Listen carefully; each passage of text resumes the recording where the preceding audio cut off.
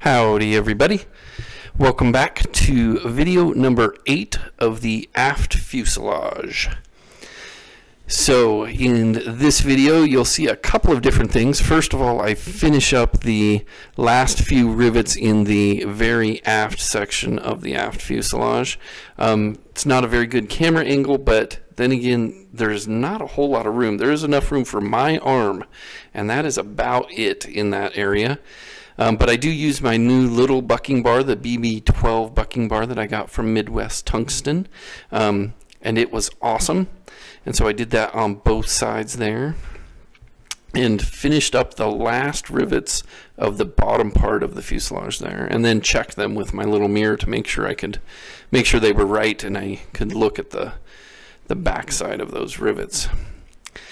And then once I finished that particular section, I moved on to the static air system. So the static air system is a whole bunch of hoses. So it's that little 1/8 inch hose. That's the first one. That's the part that kind of hooks to two little rivets that you put in the skin. And so you put the rivets in, and then you drill out the center of the rivets, and then you use some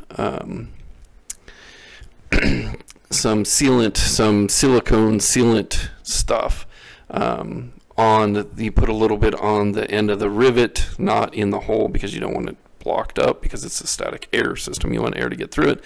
But on the outside you put a little bit of silicone, and then you shove that hose on the end of that rivet, and that becomes your static air system, your static air hose system there.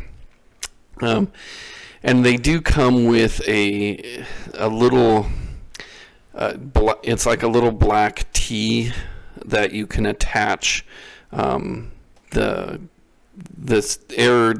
static air hose that goes from the rivets to the other side, and then to the bigger hose that ends up going to the actual static air system up in the cockpit. But those little things are very, very breakable. And don't ask me why I know, but I do know that they break pretty easily if you are not careful. So when you're putting them into the hose itself, make sure you're careful and you don't break it. And you will see me here real quick be pretty upset, and it's like half a second, and I'll point it out here real quick. Ready? You see me trying to mess with it. Oh, there, I'm putting the zip ties, because you kind of zip tie it up to the front there. While I'm doing that, I'll tell you a joke. So, what did the dolphin say to the other dolphin that asked if he could sleep with his wife? So, what did the dolphin say to the other dolphin when he asked if he could sleep with his wife?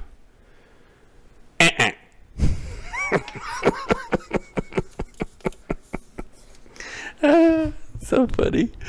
I crack myself up sometimes. But here I'm finishing up the static air system, and you'll see me be very mad because I just broke that dumb part, and I had to order another one. I did order one, it came, and I replaced it. Here is all of the hoses and the antennas and pretty much anything that goes on the inside before you close up the top of the aft fuselage. So I'm putting in, I believe it's the ELT and the radio antenna cables. You'll see those go in here shortly. You'll see me with the rudder cables. Those go through some grommets as well. And then what else do I put in there? Not sure. You'll see a few different things. But basically what you do is you use the little plastic grommets. They fit inside the little holes in the bulkheads to protect the cables so they don't get, sliced up or anything. And then you just run the wires through the holes is basically all you do. And then you use zip ties to put them into place. And it tells you where to place them. Like it'll say, put this 11 inches from this point, and so you just run it out 11 inches, and then you can know where you need to strap it down. And there's a rudder cable I just did, rolled it up to kind of get it out of the way so it was out of my way. And that's pretty much I mean, it's kind of simple. You just run the cables and the wires and the hoses where it tells you to run them. It's not difficult. But just so you know, this video was done about, I'm guessing, 3 months ago. It was before Vans came out with all of their problems, because I had ordered stuff and had it sent to me relatively quickly. So it was before all of the things kind of broke loose. But I finish up with the hoses right here. Okay, so the cable guides for the rudder cables, and they have pop rivets. I don't know if you can see those pop rivets, and I don't know if you could see that some of those pop rivets pulled all the way through. So I don't know, can you see the hole in there?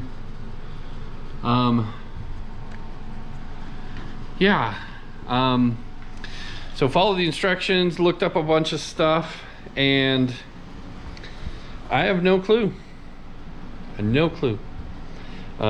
What I did figure out is you can pull them, and they kind of pull through the washers that they tell you to use. So I don't know. We'll see what happens. So I did, you can see me using my hand rivet puller there. I did buy a pneumatic one, and it worked a little bit better, but it pulled the post out of those pull rivets a little bit too far. When they broke off, there was a little bit still sticking out, so it wasn't smooth.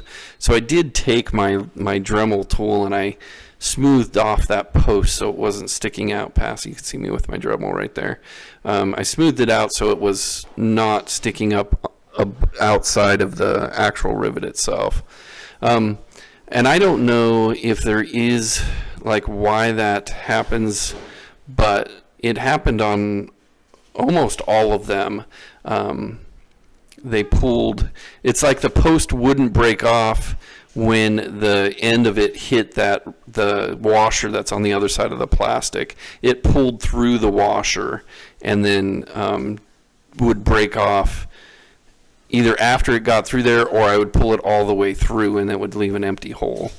So the pneumatic riveter helped. It didn't pull it all the way through, and then I just used the Dremel to kind of clean it up a little bit and get that post so it wasn't sticking out further than the actual top of the rivet.